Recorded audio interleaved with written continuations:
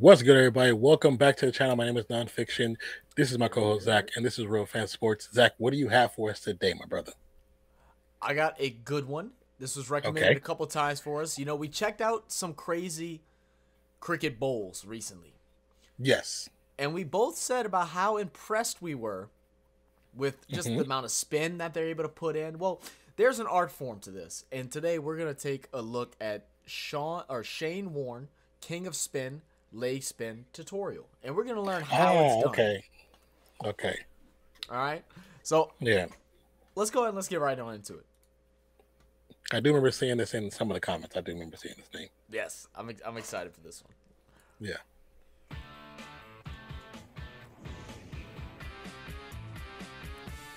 Leg spin bowling. There's a lot of mysteries and a lot of different things being talked about leg spin bowling today. First off, my boy looked like Mr. What's his name? The Larry Lobster from SpongeBob. Hey, you don't want to get his nose burned. I don't blame him. I don't like getting sunburnt either. That's too funny. I'm going to show you 5 different deliveries. The first one being the most important, which is the leg break. The leg break. Oh, that was smooth. Oh my The most gosh. important thing when you're bowling leg spin and the leg break delivery is your grip. The grip must be 2 fingers down and 2 fingers up, and the ball just slots in there like that. The leg spinner will spin from right to left on the pitch, and you will spin the ball using your 3rd finger, like Yeah, so. okay. Nice, I comfortable said, grip. remember I said they let And they you spin did, it? you did. It's that overhand motion. So he's holding Yeah. it like this, and he's It is flicking it down like that. Okay, all right. interesting. Spin the ball. We want to use this 3rd finger that spins And the ball. And guys who are joining in watching, let us know in the comments. I see the ball does have like looks like I don't know, is that a lining? Like I know like baseballs has like a stitching. Is that like a thin stitching that helps like able to create that spin? I mean, from the way the ball looks, it doesn't look like that's stitching. I feel like it's almost maybe like paint or something. Maybe it's just paint. That looks like a very hard ball. So I don't know if there's any stitching on that That's ball. it. I'm not sure if it's just solid or what. Let us know. Yeah. But it's to spin the ball. We want to use this 3rd finger that spins the ball, and it's spun from I right to mean, left, it could be. which is the could best be. delivery to bowl. Right to left. The back of your hand will be facing yourself, which is important to get the biggest spin on the delivery. Hmm.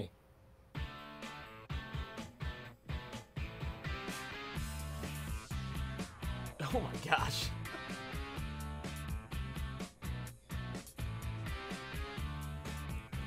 That's crazy. That's interesting though. No, it's Oh, he got it to bounce right, perfect spot to go behind him, what? and it probably still hit the wickets too. I'm sure it did. Top spin. Shout there. That's close. He's got him. Yes. That's a pretty good decision. He's out. Be the top spinner. Come on, Jimmy Adams. Not happy, but that looked to me to be very, very close.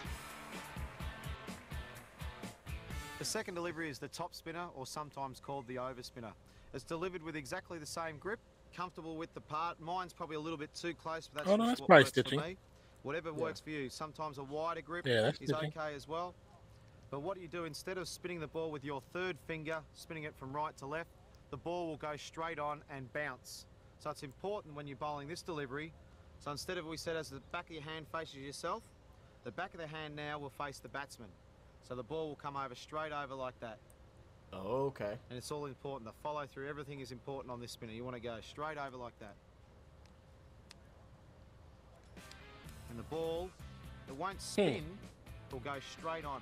And sometimes the batsman And will that's think when this it is a catches up wronger that speed or too. a leg spinner, Yeah. and they're not quite sure. And this is when it brings bat pads into play, folds. Oh, he caught that. He caught That that. was a nice grab. Yeah. The wrong one. Wrong gun. Ooh. Ooh. Is that like an outside curve?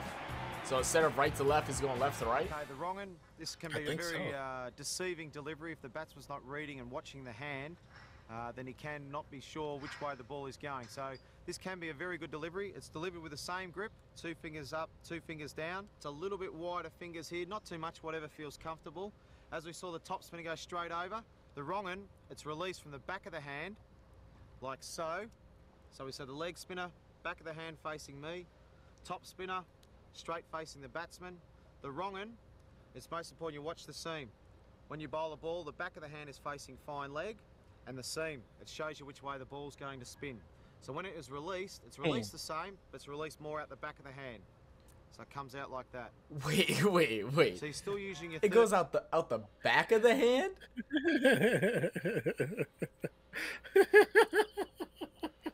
That's funny. Bro, Yeah. I'm already lost. I'm like not lost. Like I'm with it. I'm with it. But you know, he goes and say, unless the batter is like really paying attention to the hand position of the bowler, it's hard to judge what is coming at him.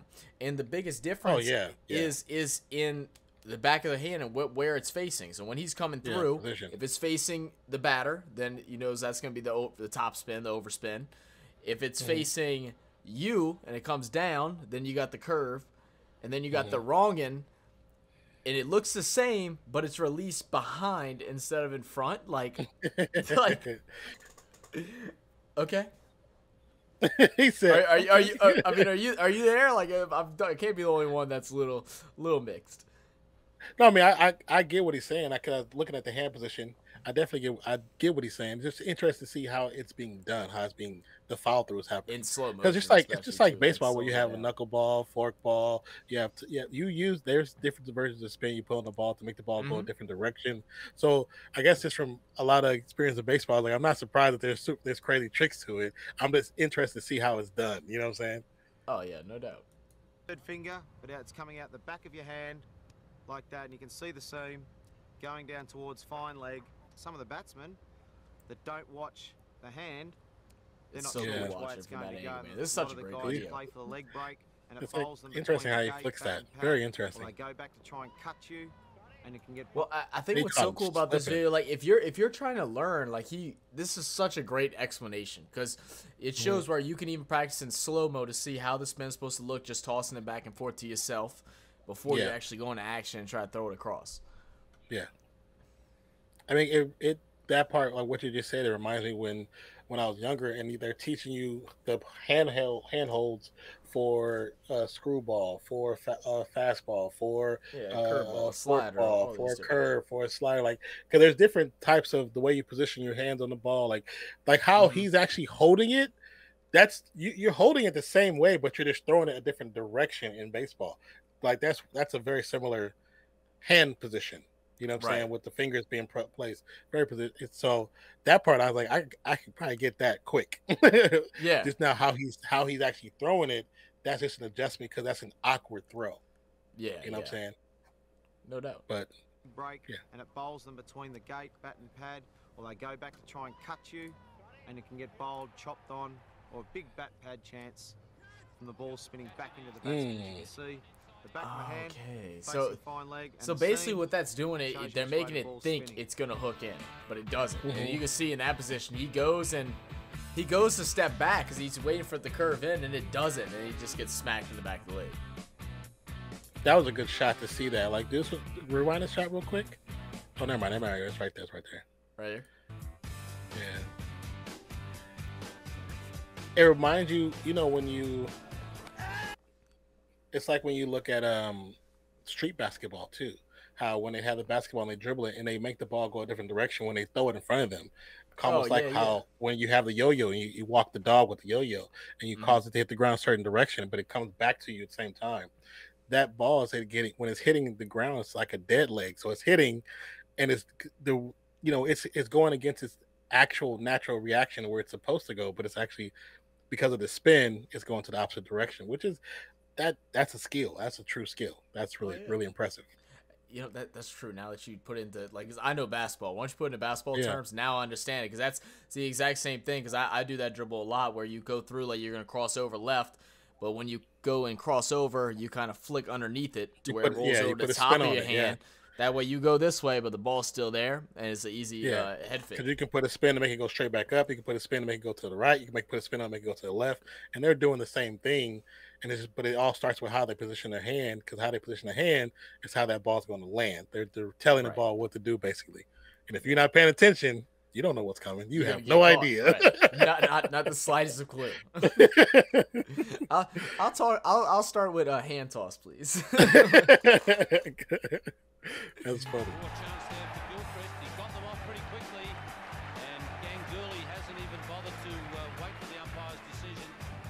Oh, he caught him swinging tough. The flipper. Ooh, that was nice. The flipper's been a great delivery of mine over a long period of time. It can be a very rewarding delivery, but it's quite a tough delivery to bowl. I think it's most important that you get the leg spinner, the top spinner, and the wrong and first, and then you can slowly develop the flipper. The flipper is delivered with exactly the same grip, but your thumb comes into play here. You don't use your thumb on any of the other deliveries, but you use your thumb on this one. This one is squeezed out and comes underneath like that. And the best way to practice this delivery is to click your fingers. You put the ball in there, and then you just click your fingers. Don't try and do anything that else. I actually know how to do. I can do that. Just click your fingers. You can do that? You got that down? Yeah, I can do that. I used to do that as a kid. When we're waiting in baseball, I do like that. I would do that. Rather than out the back of the hand. And then all you do is click your fingers. And you'll see it come out like that. So as we can see, it's coming out from underneath rather than out the back like that for a leggy. It comes out the bottom of the hand like that for the flipper. That's the amount of like strength you have to have in your fingers to be able to do that because you're still throwing it. This reminds me similar to like not similar but like to like a knuckleball, right? Like when a knuckleball, you have to have really good power in your fingers to be able to deliver that while coming over the top with it to give it that knuckle effect. With this one, same thing. If you can't snap it while you're coming over the top, it's going nowhere. You're definitely not going to get the effect. Yeah. In trajectory, and it will skid off the ball because it's got backspin on it. It'll skid low and hopefully get the batsman bowled or LBW. Oh, you can just tell how it just drops. It doesn't raise at all. Yeah. It hits off the ground. It's super low.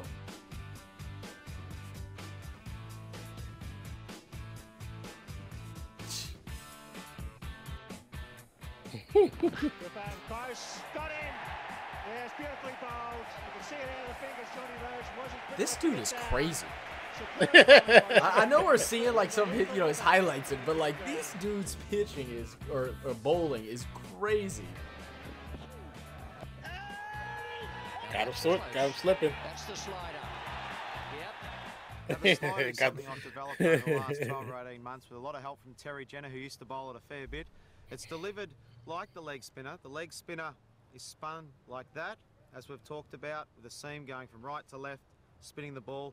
Now all we do with the slider is we go a little bit further round and we come right round the ball like that. We're delivered with the palm of our hand facing the batsman and the ball comes out like that. It's delivered like that and it'll slide straight on rather than the leg break like that. The slider is delivered like that and it will come down like that. The way to bowl it, it's exactly the same grip. It's exactly the same. It skips off and we the bowl bat. a leg break like that. The slider, it's just a bit further wrist position so the palm faces the batsman and it goes straight through like that. This ball will slide on and hopefully the batsman thinks it's a leg break. It should slide on. It's good delivery for LBWs and bowl. That one probably catches them swinging all the time. Oh, I'm sure. Yeah, that spin is going a whole different rotation. It's crazy.